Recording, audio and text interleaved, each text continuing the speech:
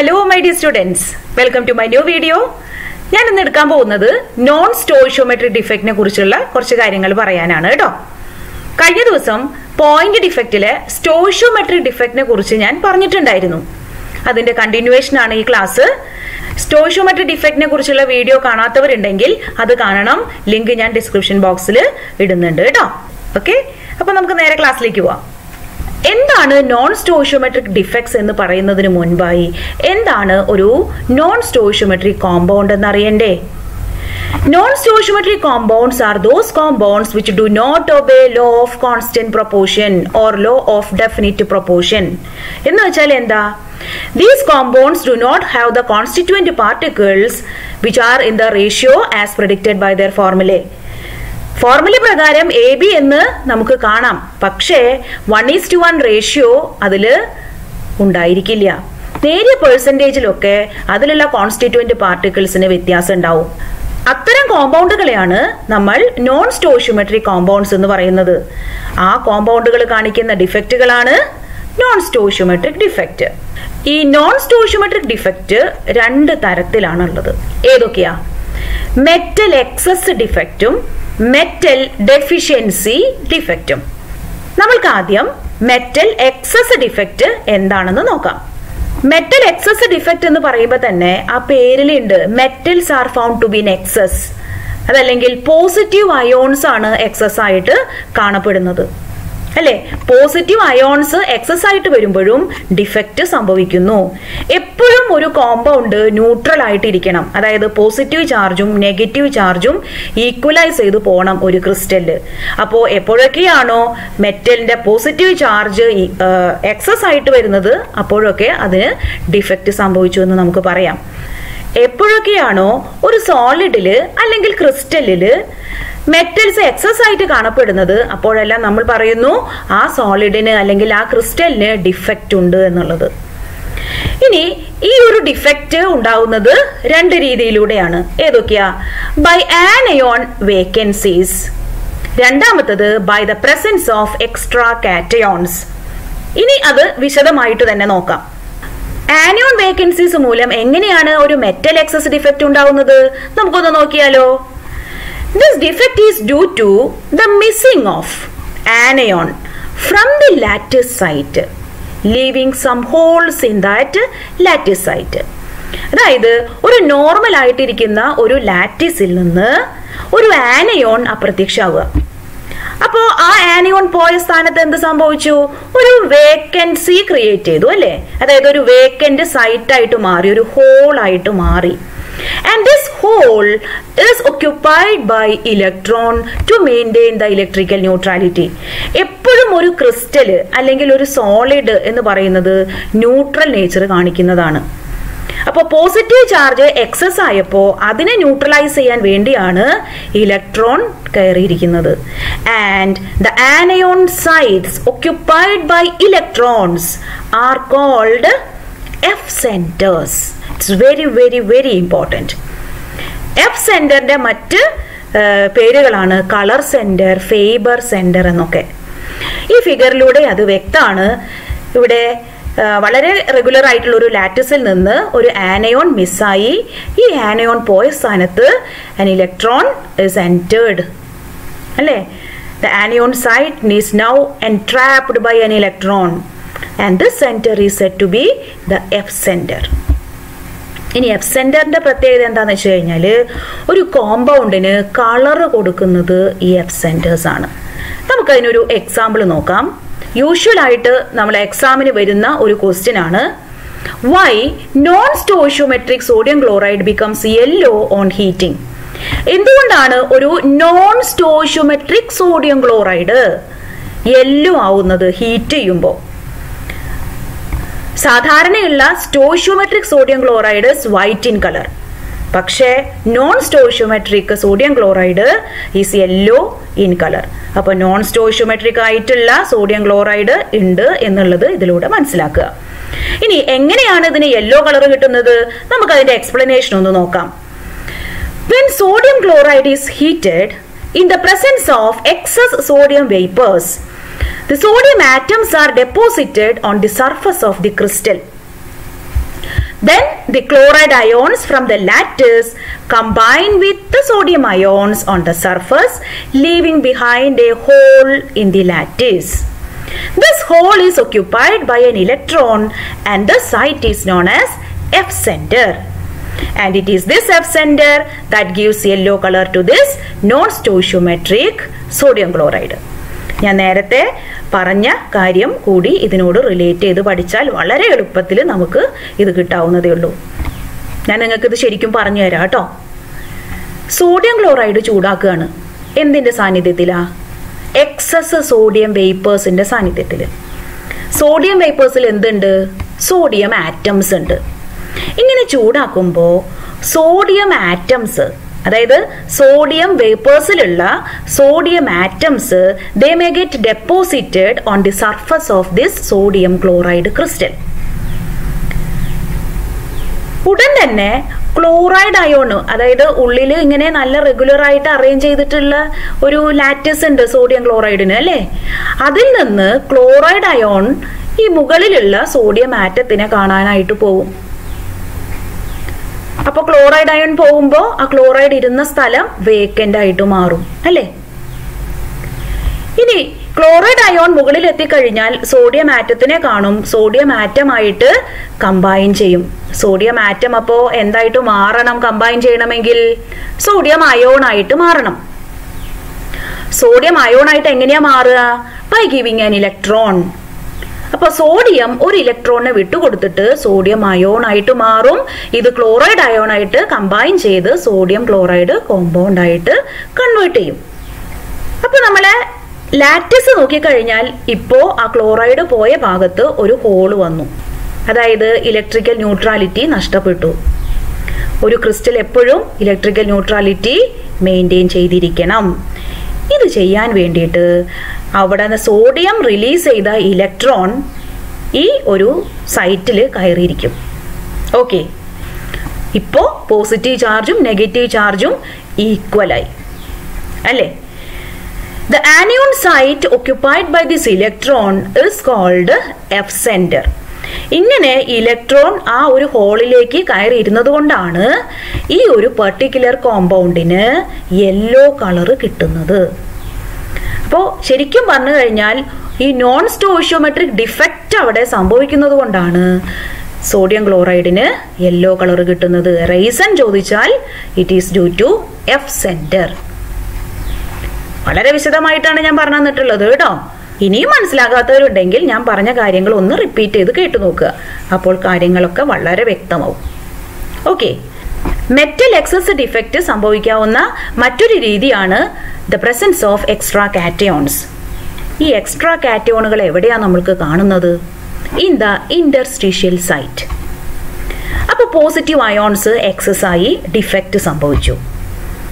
To maintain this electrical neutrality, the equal number of electrons will enter into the other interstitial sites.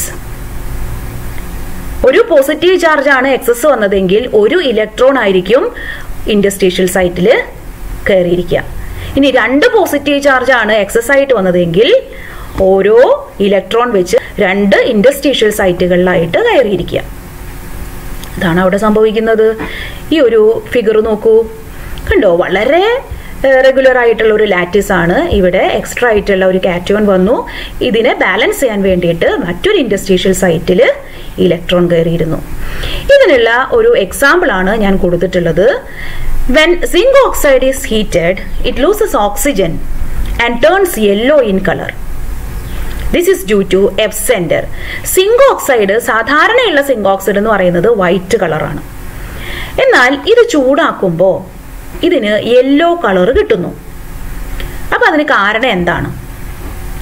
താഴെ കൊടുത്തിട്ടുള്ള ഈ ഒരു equation വളരെ important ആണ്. ഇങ്ങനെ ഒരു ക്വസ്റ്റ്യൻ വന്നാൽ നമ്മൾ ഈ ഒരു ഇക്വേഷൻ എഴുതി വച്ചിരിക്കണം. ഇതിന് മാർക്കുണ്ട്. ഇപ്പൊ സിങ്ക് ഓക്സൈഡ് ഹീറ്റ് ചെയ്യുമ്പോൾ സിങ്ക് +2 + ½ O2 + 2 ഇലക്ട്രോൺ എന്ന ഒരു ഇക്വേഷൻ നമുക്ക് കിട്ടും. അതായത് സിങ്ക് ഓക്സൈഡ് സിങ്ക് +2 ആവും with the release of 2 electron and also 1 oxygen atom is released.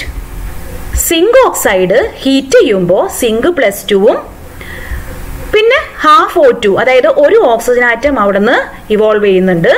And also there is A release of 2 electrons.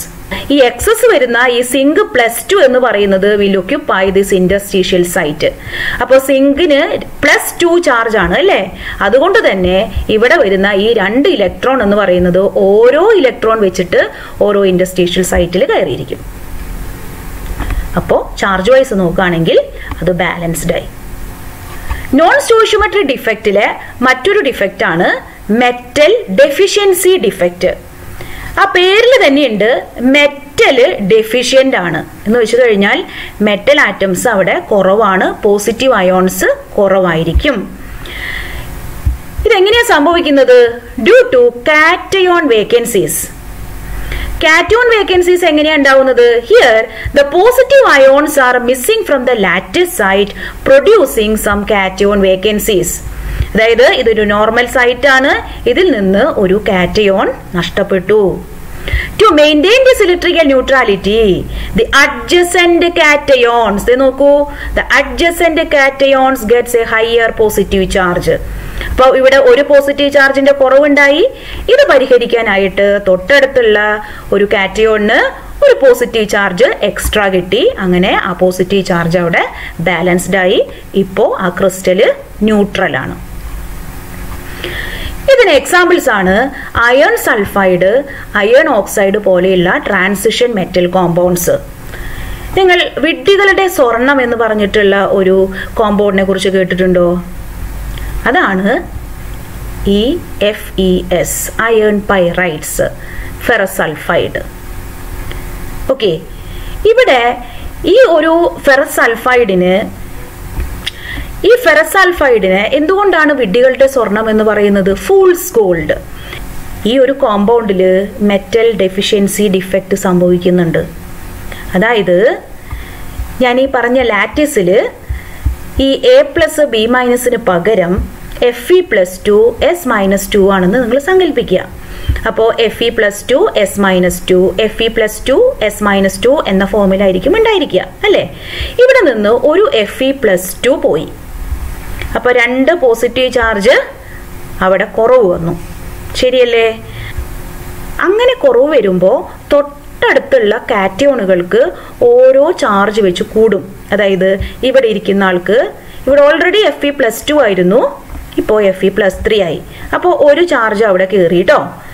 ഇനി വേറെ ഒരു സൈറ്റിൽ ഇതേപോലെ സംഭവിക്കാം, Fe+3 ആകാം. അപ്പോൾ ഒരു Fe+2 പോയപ്പോ 2 നൈബറിംഗ് സൈറ്റുകളിലായിട്ട് Fe+3 ആയിട്ട് കൺവേർട്ട് ചെയ്തു, ശരിയല്ലേ? ഇങ്ങനെ ഓക്സിഡേഷൻ സ്റ്റേറ്റിന്റെ ഒരു ട്രാൻസിഷൻ ഇവിടെ സംഭവിക്കുകയാണ്. ഈ ട്രാൻസിഷൻ ആണ് ശരിക്കും പറഞ്ഞു കഴിഞ്ഞാൽ ഇവിടെ ഒരു ഷൈനിങ് അപ്പിയറൻസ് ഈ ഒരു കോമ്പൗണ്ടിന് കൊടുക്കുന്നത്. നിങ്ങൾക്ക് വളരെ വ്യക്തമാവാൻ വേണ്ടിയിട്ടാണ് ഞാൻ ഇത്രയും വിശദീകരിച്ചത് കേട്ടോ. കാര്യങ്ങളൊക്കെ മനസ്സിലായിട്ടാവും എന്ന് വിചാരിക്കുന്നു ഞാൻ. So last one is impurity defect. ഇവിടെയും ആ പേരിലുള്ള പോലെ തന്നെ ചില ഇംപ്യൂരിറ്റീസ് ചില കോമ്പൗണ്ടുകളിലേക്ക് ആഡ് ചെയ്യുമ്പോഴാണ് ഇത്തരത്തിലുള്ള ഒരു ഡിഫക്റ്റ് ഒരു ക്രിസ്റ്റലിന് സംഭവിക്കുന്നത്. This defect is due to the presence of foreign atoms. ഇവിടെ foreign atoms എന്ന് പറയുന്നതാണ് നമ്മളുടെ impurity. At the lattice site or at the interstitial site. അപ്പോൾ പുറമേ നിന്നുള്ള ഒരു ആറ്റം ഒരു പർട്ടിക്കുലർ ക്രിസ്റ്റൽ ലാറ്റിസിലേക്ക് കയറിയിരിക്കുമ്പോഴാണ് ഈ ഒരു ഡിഫക്റ്റ് സംഭവിക്കുന്നത്. ഇതിനൊരു എക്സാമ്പിൾ ഞാൻ പറഞ്ഞുതരാം. When we mix a little amount of strontium chloride to a little amount of molten sodium chloride and it is get cooled or crystallized, some of the lattice sites of sodium ions are get replaced by the strontium ion. And the important thing is to be noted that each strontium ion replaces 2 sodium ions. അതെന്തുകൊണ്ടാ? ഒരു strontium അയോണിന്റെ charge +2 ആണ് അല്ലേ? അപ്പോൾ ആ charge അത്രയും compensate ചെയ്യാനാണ് 2 sodium അയോണുകളെ അവിടുന്ന് replace ചെയ്യുന്നത്. അതുമാത്രമല്ല, ഈ 2 അയോണുകളെ റീപ്ലേസ് ചെയ്താലും ഒരു സ്ഥലത്ത് മാത്രമേ ഈ സ്ട്രോൺഷ്യം അയോൺ കയറിയിരിക്കുന്നുള്ളൂ. ബാക്കി ഒരു സ്ഥലം വേക്കൻ്റ് ആയിട്ട് അവിടെ കിടക്കും. And it is these vacancies increases the electrical conductivity.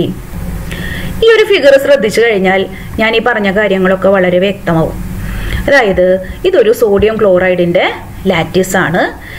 ഈ സ്ട്രോൺഷ്യം ഇരുന്ന സ്ഥലത്ത് ശരിക്കും ആരായിരുന്നു ഉണ്ടായിരുന്നത്? സോഡിയം അയോൺ ആയിരുന്നു. അതുപോലെ ഈ വേക്കൻ്റ് ആയിരുന്ന സ്ഥലത്തും ആരാ ഉണ്ടായിരുന്നത്? അവിടെയും സോഡിയം അയോൺ ആയിരുന്നു. പക്ഷേ സ്ട്രോൺഷ്യം ക്ലോറൈഡ് ആഡ് ചെയ്തപ്പോൾ ഒരു strontium ion that replaces 2 Na+ ions. പിന്നെ അതിലത്തെ രസകരമായ കാര്യം എന്താ? ഇവിടെയുള്ള ഒരു സൈറ്റിൽ മാത്രമേ ഈ സ്ട്രോൺഷ്യം അയോൺ കയറിയിരിക്കുള്ളൂ. ബാക്കിയുള്ള സ്ഥലം വേക്കൻ്റ് ആയിട്ട് ഇവിടെ കിടക്കും. വേക്കൻ്റ് ആയിട്ട് കിടക്കുമ്പോൾ നമ്മൾ പറയുന്നത് എന്താ? ഇവിടെ ഒരു ഹോൾ ഉണ്ടായിരുന്നു അല്ലേ? അപ്പോൾ ഈ ഹോൾ ഉണ്ടാവുമ്പോൾ ഈ ഒരു സോഡിയം അയോൺ ഇവിടെ കയറിയിരിക്കാം, അല്ലെങ്കിൽ ഈ ഒരു സോഡിയം അയോൺ ഇവിടെ കയറിയിരിക്കാം. അപ്പോൾ ഈ ഹോൾസ് അങ്ങോട്ടും ഇങ്ങോട്ടും ഒക്കെ ട്രാൻസ്ഫർ ആയി പോയിക്കൊണ്ടിരിക്കുകയാണ്. ഇങ്ങനെ ഹോൾസിന്റെ ഒരു ട്രാൻസ്ഫറൻസ് വരുമ്പോഴാണ് ഈ ഒരു പെർട്ടിക്കുലർ കോമ്പൗണ്ടിന് ഇലക്ട്രിക്കൽ കണ്ടക്റ്റൻസ് കൂടുന്നു എന്ന് നമ്മൾ പറയുന്നത്. ഞാനിന്ന് പഠിപ്പിച്ചു തന്നത് വളരെ കുറച്ച് കാര്യങ്ങൾ മാത്രമാണ്. ഇന്നലത്തേതും ഇന്നത്തെയും കൂടി കമ്പൈൻ ചെയ്ത് പഠിക്കുക. ഓരോ ഡിഫക്റ്റിനെ ബേസ് ചെയ്തിട്ടും ഞാൻ ഓരോ എക്സാമ്പിൾസ്, ഓരോ ക്വസ്റ്റ്യൻസ് പറഞ്ഞിട്ടുണ്ട്. വളരെ വളരെ വളരെ ഇമ്പോർട്ടൻ്റ് ആയിട്ട് അത് പഠിച്ചു വെക്കണം. ഒരൊറ്റയാളും ഈ ഒരു ഭാഗം വിട്ട് പഠിക്കരുത് ഈ ഒരു സോളിഡ് സ്റ്റേറ്റ് എന്ന ചാപ്റ്ററിൽ. അത്രയും ഇമ്പോർട്ടൻ്റ് ആണ് ഞാൻ ഈ പറഞ്ഞു തന്ന സ്റ്റോയിഷ്യോമെട്രിക് ഡിഫക്റ്റിനെ ബേസ് ചെയ്തിട്ടുള്ളതും നോൺ സ്റ്റോയിഷ്യോമെട്രിക് ഡിഫക്റ്റിനെ ബേസ് ചെയ്തിട്ടുള്ളതും അതുപോലെ ഇമ്പ്യൂരിറ്റി ഡിഫക്റ്റിനെ ബേസ് ചെയ്തിട്ടുള്ള ക്വസ്റ്റ്യൻസും. ഞാൻ പഠിപ്പിച്ചു തന്ന കാര്യങ്ങൾ എല്ലാവർക്കും മനസ്സിലായിട്ടുണ്ടാവുമെന്ന് വിചാരിക്കുന്നു. നമുക്കപ്പോൾ അടുത്ത ക്ലാസ്സിൽ കാണാം. തീർച്ചയായും എൻ്റെ വീഡിയോ ഇഷ്ടപ്പെട്ടിട്ടുണ്ടെങ്കിൽ നിങ്ങൾ ലൈക്ക് ചെയ്യുക, സബ്സ്ക്രൈബ് ചെയ്യുക. Thank you.